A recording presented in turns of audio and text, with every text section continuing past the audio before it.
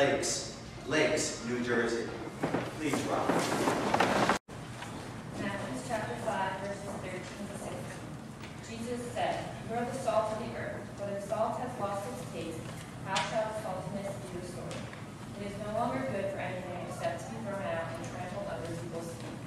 You are the light of the world. A city set on a hill cannot be hidden. Nor do people light a lamp and put it under a basket, but on a stand, and it gives light to all in the house. In the same way, let your light shine before others, so that they may see your good works and give glory to your Father who is in heaven." 2 Corinthians 10, verses 17 through 18. Let the one who boasts boast in the Lord. For it is not the one who commends himself who is approved, but the one whom the Lord commends. 2 Timothy chapter 3, verses 14 through 17. Continue the things which you have learned and been assured of, knowing from whom you have learned them, and that from childhood you have known the Holy Scriptures, which are able to make you wise for salvation through faith, which is in Christ Jesus. All Scripture is given by inspiration of God, and is profitable for doctrine, for reproof, for correction, for instruction in righteousness, that the man of God may be complete, thoroughly equipped for every good.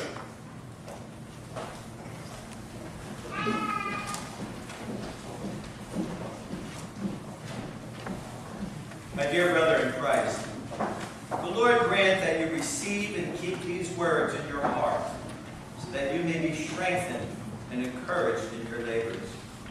God gathers his church by and around his holy gospel, and thereby also grants it growth and increase according to his good pleasure. That this may be done, he has established the office of the holy ministry, into which you have been called by the church, and have been ordained and consecrated by prayer and the laying on of hands. It is fitting that you should again acknowledge the responsibilities of this holy office, in which you are to serve as pastor of this congregation. In the presence of this congregation and before our Lord God, to whom you must give an account now and at the last day, I now ask you to acknowledge that the Lord has called you through his church into the ministry of word and sacrament. I do. Do you believe and confess the canonical books of Old and New Testaments to be the inspired word of God and the only infallible rule of faith and practice? Yes, I believe and confess the canonical scriptures to be the inspired word of God and the only infallible rule of faith and practice. Do you believe and confess the three ecumenical creeds, namely the Apostles', the Nicene, and an Athanasian Creed, as faithful testimonies to the truth of the Holy Scriptures? And do you reject all the errors which they condemn? Yes, I believe and confess the three ecumenical creeds, because they are in accord with the word of God. I also reject all the errors they condemn. You confess the unaltered Augsburg Confession to be the true exposition of Holy Scripture and a correct exhibition of the doctrine of the Evangelical Lutheran Church. And do you confess that the apology of the Augsburg Confession, the small and large catechisms of Martin Luther, the small called articles, the treatise on the power and the primacy of the Pope, and the formula of Concord, as these are contained in the Book of Concord, are also in agreement with this one scriptural faith? Yes, I make these confessions my own because they are in accord with the word of God. You promise that you will perform the duties of your office in accordance with these confessions, and that all your preaching and teaching and your administration of the sacraments will be in conformity with Holy Scripture and these confessions.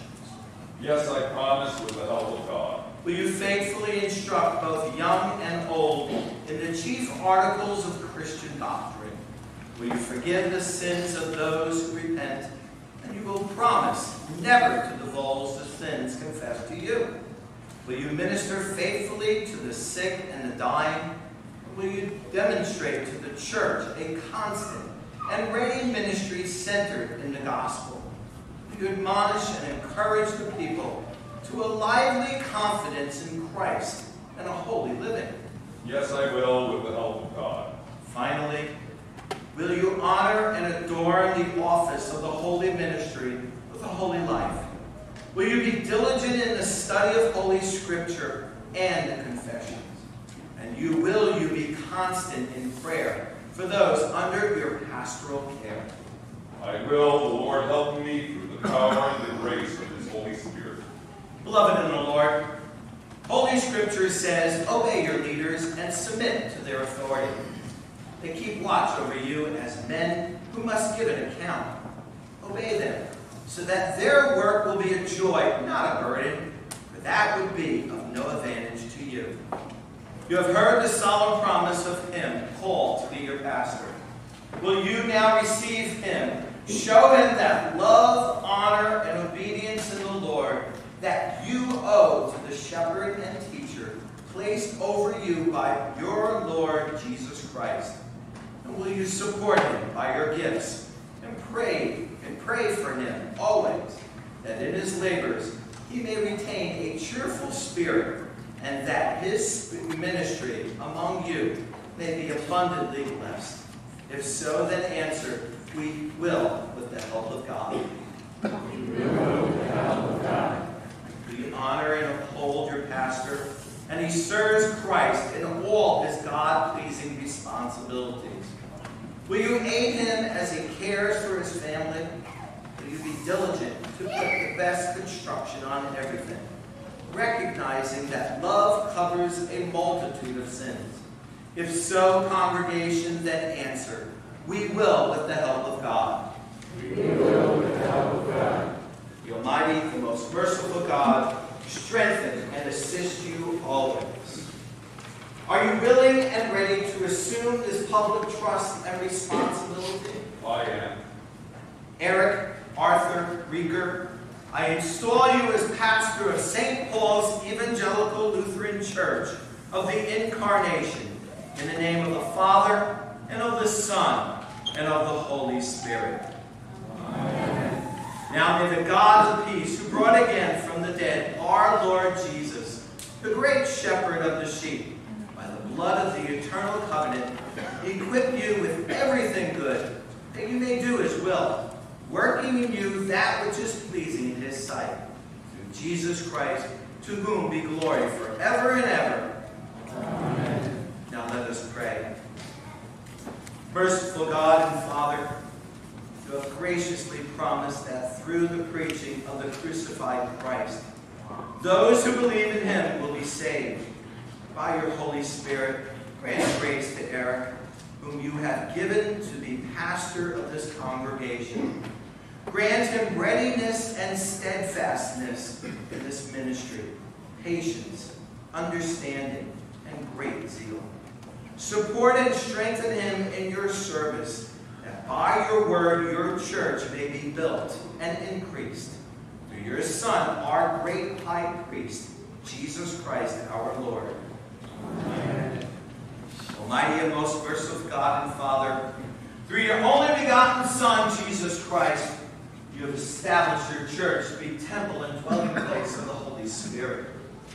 We give thanks that you continue to provide shepherds to feed and serve your flock, in which the Holy Spirit has made them overseers.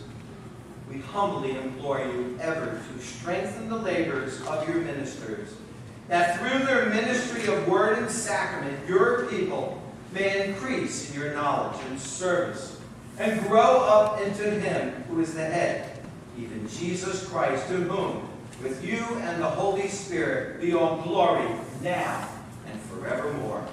Amen. Almighty and merciful God, our Heavenly Father, guide and bless your servant Eric. Send forth to be a witness to Pompton Lakes. Graciously look with favor upon him for the sake of your Son, our Savior, Jesus Christ. Grant him confidence and great boldness. Uphold and sustain him in hardship, and grant him faithfulness in all his labors, so that through the speaking of your word, that nations may come to worship before your throne in spirit and in truth. Through Jesus Christ our Lord, who lives and reigns with you and the Holy Spirit, one God, now and forever. The Son and the Holy Spirit bless and preserve you always. Amen. Please rise. Pray. I Thank you, my Heavenly Father, through Jesus Christ, your dear Son, that you have graciously kept me this day, and I pray that you would forgive me all my sins, where I have done wrong, and graciously keep me this night. For into your hands I commend myself, my body and soul, and all things. Let your holy angels be with me, that the evil foe may have no power over me. Amen. Let us bless the Lord. Thanks be to God. The Almighty and merciful God, the Father, the Son, and the Holy Spirit, bless and preserve you. Amen.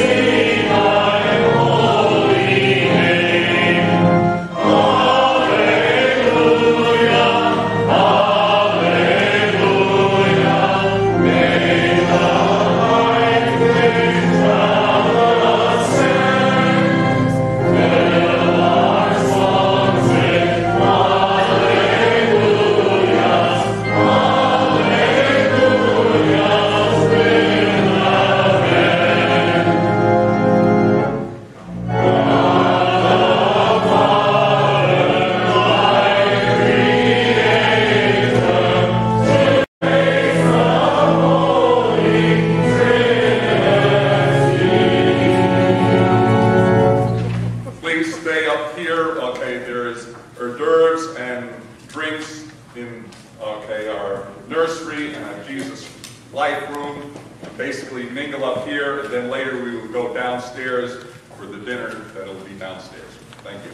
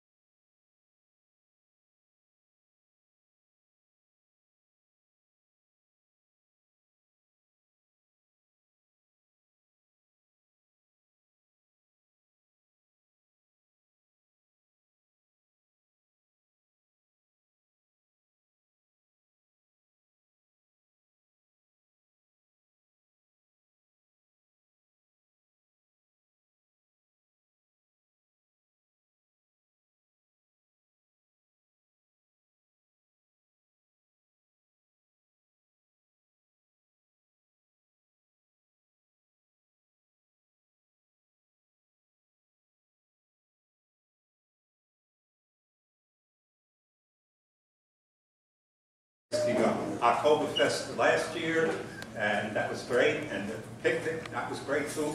And we look forward to, we won't be here every Sunday because it's a long ride on the freeway. But anyhow, it's really wonderful to be in so big a family. I wanted lots of sons. The Lord blessed me with 2. And I'll tell you, that was enough. So, let us bow our heads. Heavenly Father, we thank you for all the blessings that you have bestowed upon us throughout our lives. We thank you for the gift of your Son, our Savior, Jesus Christ, and for his love towards all of us.